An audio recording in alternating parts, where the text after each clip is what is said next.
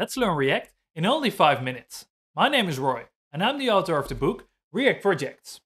React is a JavaScript library for building user interfaces. You can do this by creating reusable components that can be rendered on the web, mobile, and even desktop. React is one of the most popular ways to develop frontends today. So how do you get started learning React? In this video, we'll make a start by going over all the core concepts. React is about building components. One of the core principles is that a component should be a self-contained piece of code. Let's have a look at what a component looks like. So let's head over to VS Code, where we'll be writing our very first React component. For this, I need to write a JavaScript function that returns a HTML element, which will be my first React component. And what I'm going to be doing here, I will be returning a div element that contains an h1 element that says my component. And once I clean this up, we have our very first React component. React components can be as simple as a simple function that returns a single element, but it can also be a more complex component that returns other components. So let me write a second component and call this title. And this title component will return the h1 element that we're seeing right here.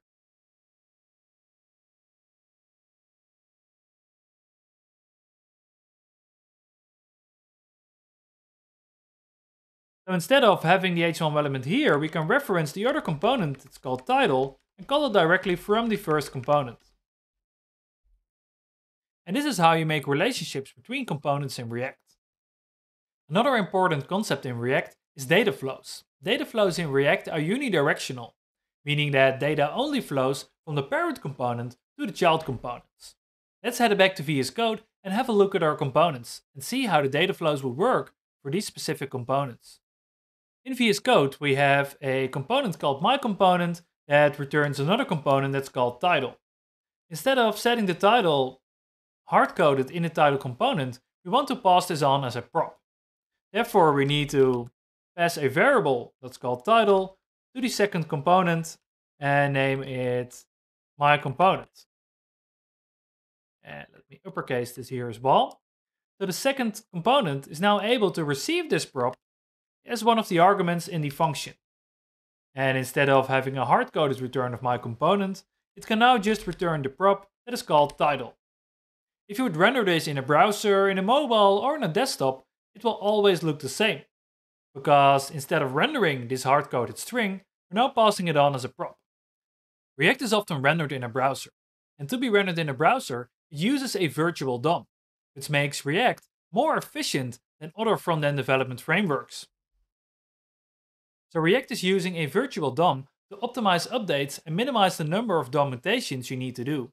This will make React much faster than other front-end development libraries.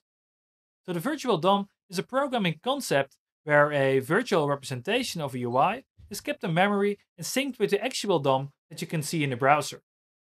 And this approach will make it way easier for React to have a declarative API that you can use to do event handling or even state management. Together with these data flows, you need to understand how state works. So with state, you can keep track of a variable and pass it on to child components. But you can also pass along a function to update the state in the parent component. So let's head back to VS Code. In VS Code, we're going to be adding a third component next to myComponent and title. Let's call this counter.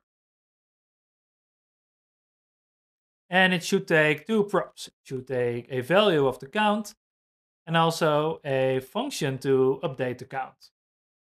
And these props will be passed from myComponent later on. And this would return the current count and also a function to increment the count. Let me save this and update my view. In myComponent, we need to access this new component. And what we want to do, we want to pass values for count and set count to. These values will come from a state. Using the useState hook in React, which is a hook to or a function to create state. And of course, we need to import this from the React library. In myComponent, we can now pass count to counter count is the value of the state variable count. And then we also have setCount, which is the setCount function that comes from the useState hook. So what will happen if you click this button? It will call the setCount function and updates its value with the current value of count plus 1. So the value in the parent component will be updated, but it's not updated directly. It's updated through the callback function. React has a large ecosystem of tools and libraries that will help you with React development. There even are frameworks that are built on top of React to make your life even easier as a web developer. Some of these examples include Next.js or Remix, which are frameworks that help you build single-page applications and even server-side rendered applications. Or you can go look for libraries such as Tailwind to help you with styling your React application. Once you understand all the concepts and syntax of React, the best thing to continue learning is by building small projects using React. This will help you to get a better understanding of how it actually works in practice.